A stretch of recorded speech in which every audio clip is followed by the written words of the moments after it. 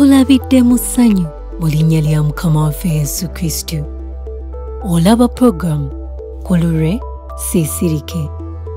Nga leero wuuno omwogezi waffe omulungi mukyala kyatuhiirwe Dinah eyakulira mu bwavu obwabalemesa okusoma nga kw'otadde ogwoyo gw'endwadde okugaanibwa saako n'eddogo. Naye we twogerera bino byonna lugero. Leka lutuviire ku ntobo akuwa omukisa Mukama nga bw'onyumirwa olugero lwe. Amaanya gange nze kyatuhiire Dinah. Nzaalibwa omukyala gwe bayita Jovan Sebiine n'omwami gwe bayita Samusoni Biine. Nva mu disitulikiti ey'Entungamo, ekyalo bakiyita Nyamirama. Olugendo lwange olwo okuva bwe nategeera bwe natandika okumanya okuzaalibwa kwange, nagenda okutegeera nga nze ndaba maama yekka, kubanga nasanga nga taata wange afudde. Twali tuzaalibwa abaana 10 naye nga abawala baali abawala 7 kati n'abalenzi 2 naye omulenzi omu yafa.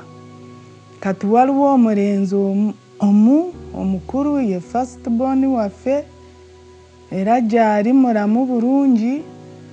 Kati n'omuwala omu n'afa, kati ne tusigala abaana 7.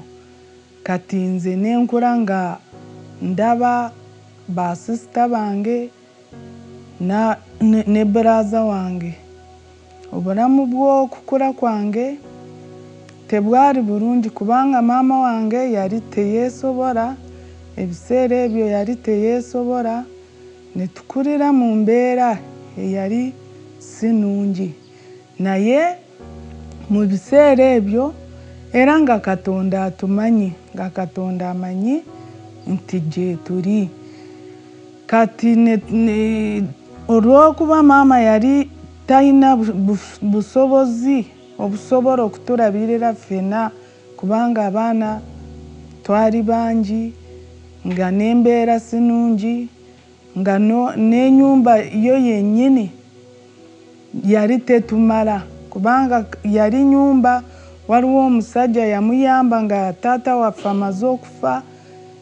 Omusajja n'amuyamba wa luganda lwabwe n'amuzimbira akayumba kaali ka ruumu emu n'akasenge kamu, naye nga ffenna tubeera omwo twebaka wantu wamu, teri kwawula nti ono omulenzi ono muwala, nga tubeera omwo nga maama abalala nga bayingira mu kasenge ka maama ke yasulangamu ng'osanga ffenna tuli omwo. Kati twakulira mu mbeera eyo. Kati nze n'amala n'abaako wangaba kubanga n'abalala yabagabanga, naye yangabako ewa sisita wange nga nalinga mu myaka nga 3-4. Nangabako nagagendeko ewa sisita wo, manga maama wange si ye yali mukazi asooka, yali namba 2. Kati maama wange nangaba wa sisita wange ow'omukyala omulala. Nagendayo nembeerayo naye kulera abaana abalala era nembeerayo ko ekiseera nga sisoma. Kati ekiseera kyatuuka nenvaayo, naye nga maama ali mu mbeera eteeyagaza, nga ne school fees tayina, nga n'ebyokutwambaza tayina. Awo nze n'abagambyeko nti taata wange saamulaba. Nze nagenda okutegeera nga yafa era saalaba ku mukwano gwa taata n'akamu. Katawo nga nkulidde wa sister wange ndi mukumurerera omwana we. Ekiseera kyatuuka eyo nenvaayo nenzirayo ewa maama namala. Waliwo omukyala yali musawo ku kyalo era nampa oyo omusawo omukazi yali akolera Itojo hospital nga munansi. Kati nembeera eyo nga ndi myaka nga 5 naye nengenda kulera abaana omwana we. Nga bwe mubimanyi nti omuntu okubeera mu maka gatali gamwe oluusi tebiba byangu, naye nembeerayo. Omukyala oyo nanjagala nnyo nemurerera omwana, naye ekiseera kyatuuka eyo nayo nenvaayo nenzira waka nga mpulira ndaba abaana abagenda kusoma nga mbeegomba, ndaba abambadde uniform nga mpulira njagala kusoma. Nenzirayo waka maama nemugamba, maama ngenda kusoma, naye nga maama talina busobozi. Kati ne ba sister bange tebasoma. Sister wange omukulu yasoma n'akoma mu P5, addako yakoma mu P3, omulala n'atasoma. Kati nze nga ndaba nange ebyokusoma sigenda kusoma, naye mu mbeera bwetyo maama wange n'agamba n'abaako. Waliwo antu wange yayina bulaza we nga ye ali bulungiko. Kati n'agendayo n'agamba mutabani wa anko oyo, n'amugamba mbadde nina omuwala wange gwe njagala nkuwe asome. Kataawo omusajja n'akkiriza nengenda ewuwe nentandika kusoma. Natandika okusoma. Kati awo nga sinagenda ewa nyina kenyerabiddemu, nga sinagenda ew'oyo omusajja wa anko wange, mutabani wa anko wange. Natandikako kusoma, naye nga bw'osoma era bwe bakugoba n'odda waka, bw'osoma bwe bakugoba n'odda waka.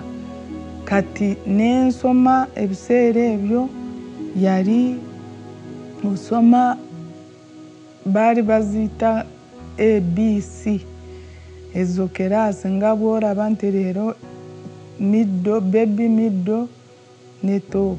Kati waliwo ABC nembeera nga nsoma eyo keraasi ne bamala nengenda mu P1, awo school fees yange nebula.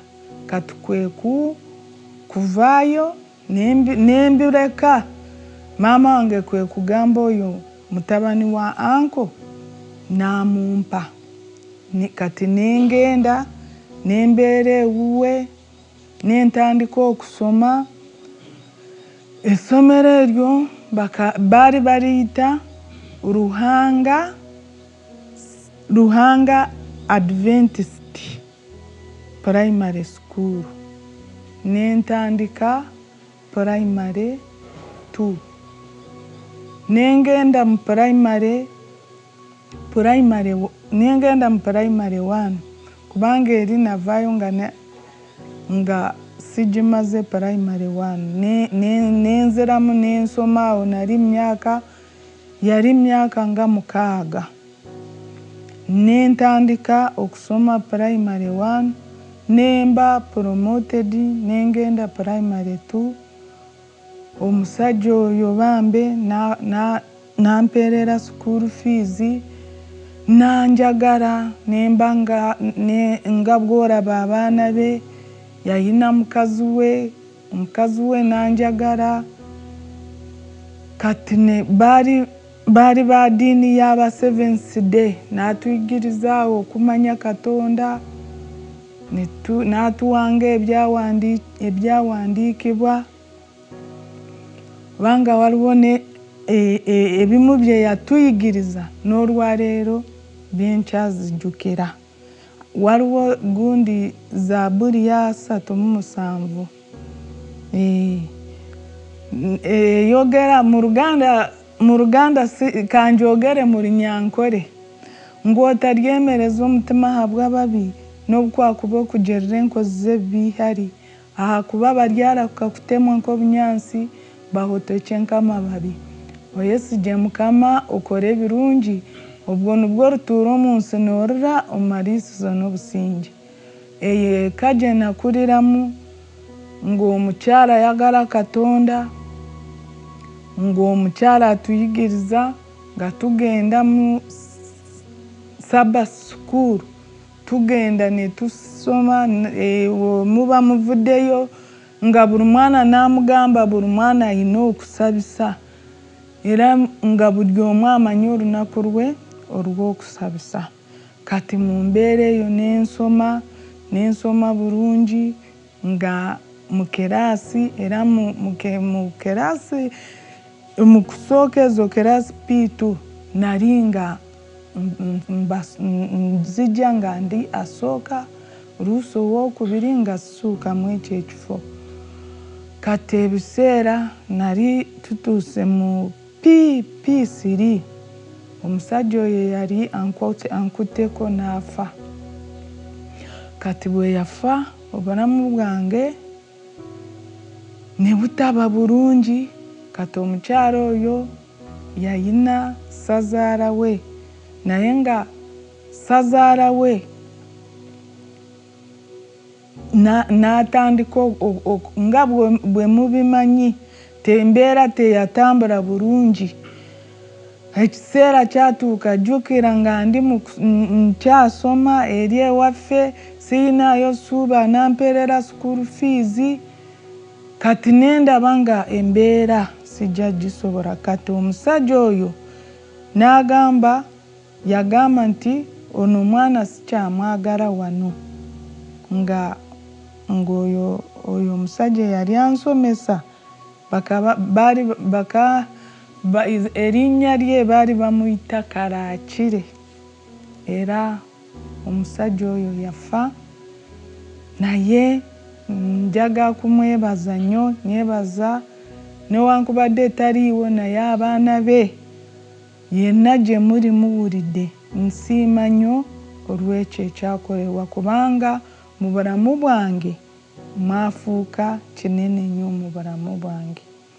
Kati ssazaala we n'agamba sikyayagala omwana oyo. Omukyala yali takyasobola kumpeerera, jjukira abaana be baali bakyali bato. Kati awo nalina okuddayo.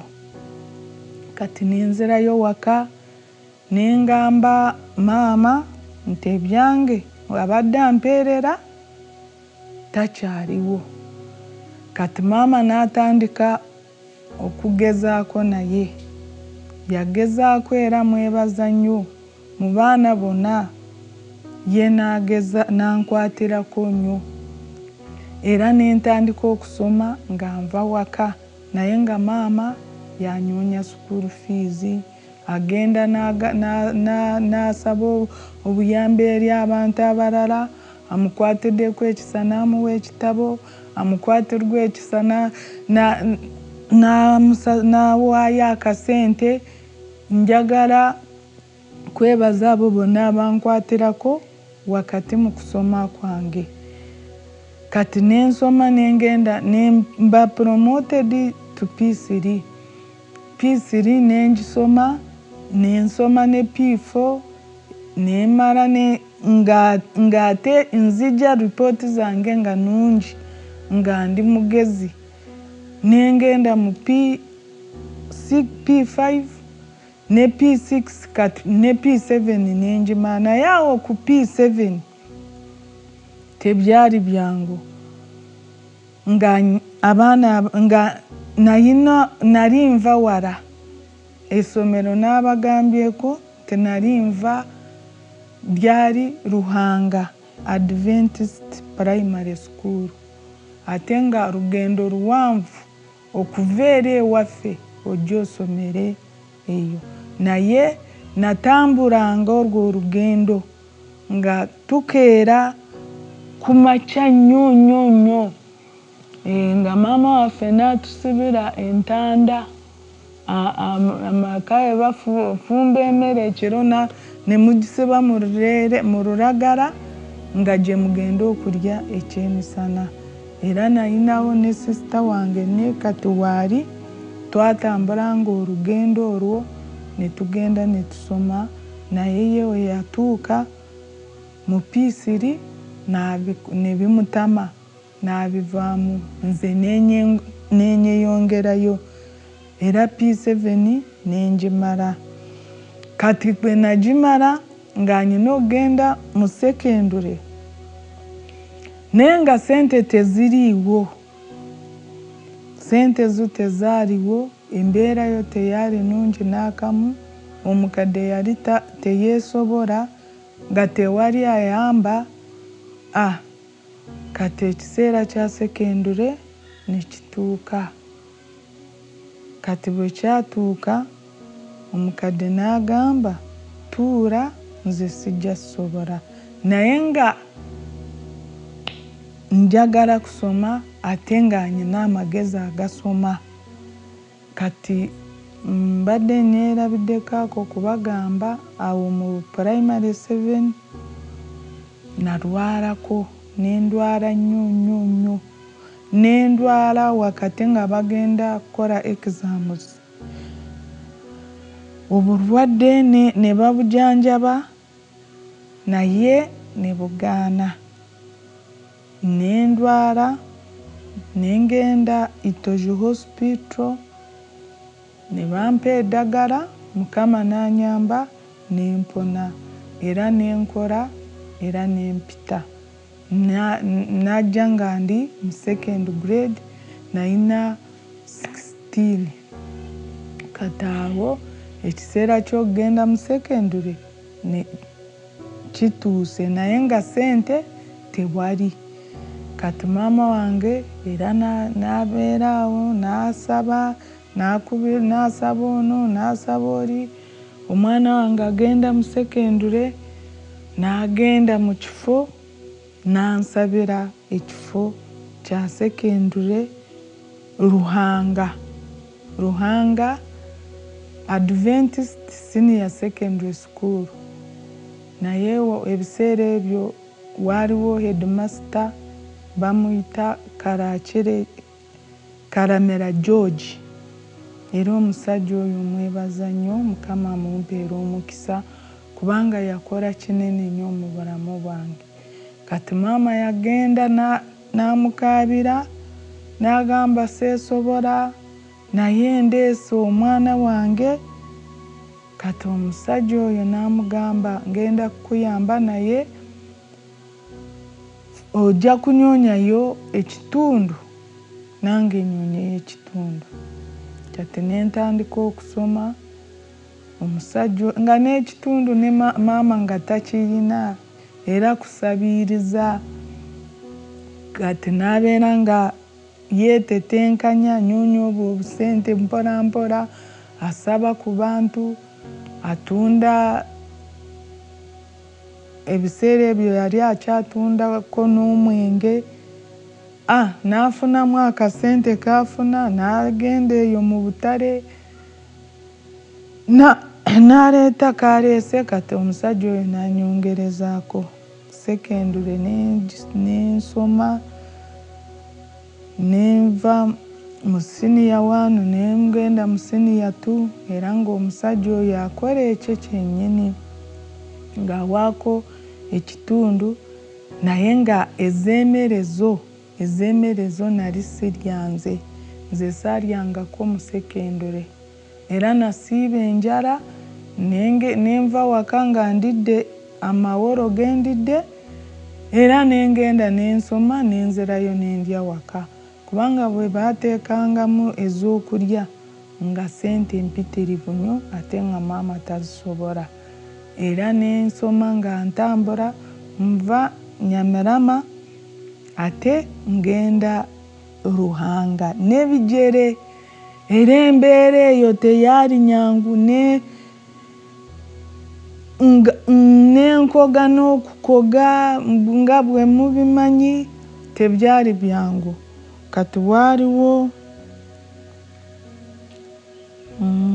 nsaba kunsonyiwako kubanga neerabiddeko wali ku P7 nga bagenda kukola P7 mpate ya P7 nze naabulako ekyokwambala. Abalala ne bambala, baana ne bagenda ne banyumirwa pate, naye nze saagigendamu. Ne mpulira obulumi naye nga sirina kyakukola. Awo mbadde nyerabiddemu. Kati olugendo lwange lwa sekendule ne nfuna ekisa ekyo, headmaster wa Ruhanga Senior Secondary School nankwatirako nga ne maama wange bwafunayo kafunyeyo nampa.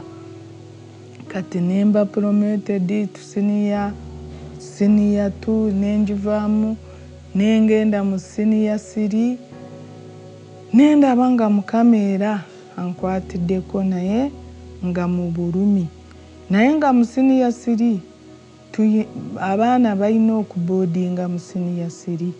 Kati nengenda nembigambako maama, ne maama nangamba sirina sente za boarding era ojja kutambulanga, bw'oba tosobola kutambula bireke nga baganda bo bwe bakola ki, bwe babireka. Kati jjukira ataawo nina ekirala kyenyalabiddemuuko. Kati baganda bange abamu baali batandise kuzaala naye nga tewali afumbirwa, nga ndaba bonna bazaalira awo.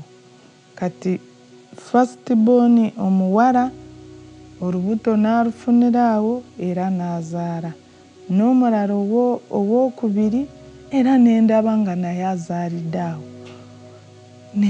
Kati eyandibadde ng'eyo owookusatu ye yagendayo amaka teyasobola okugabeeramu era n'akomawo nga famire eryawo, mwenna mulyawo, muzaalidde awo abaana bonna nga tuli mu kayumba karuumu kamu bwe kati.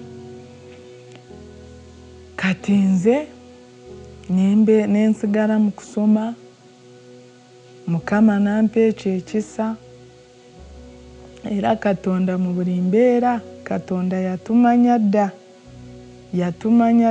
nze ngamba Katonda yamanya dda, kubanga nange oyinza kusanga nandibadde nga ndi mu abo naye n'atakiganya.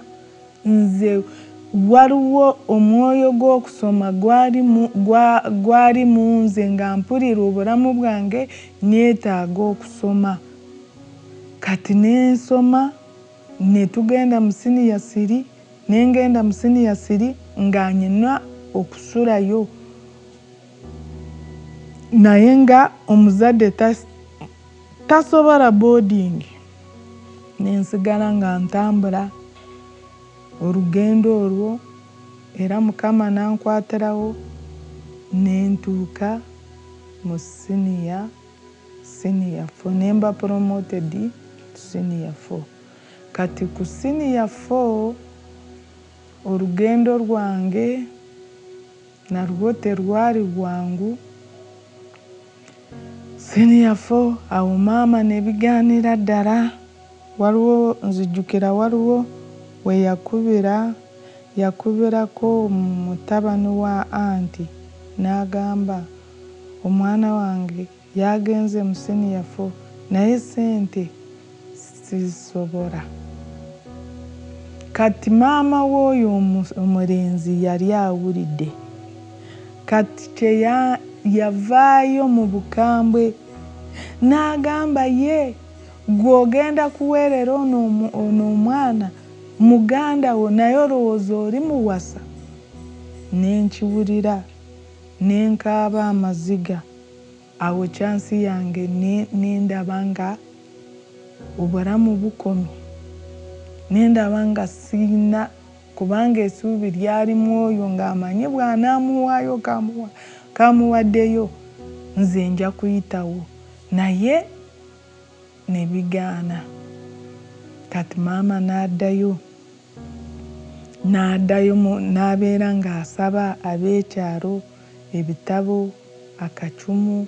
Waliwo abanyakisa baamuwanga naye nga tebyali byangu n'akamu. Katuwummulemu katono nnyo. Tukomawo. Tovaako ku program Kululwe Siisirike.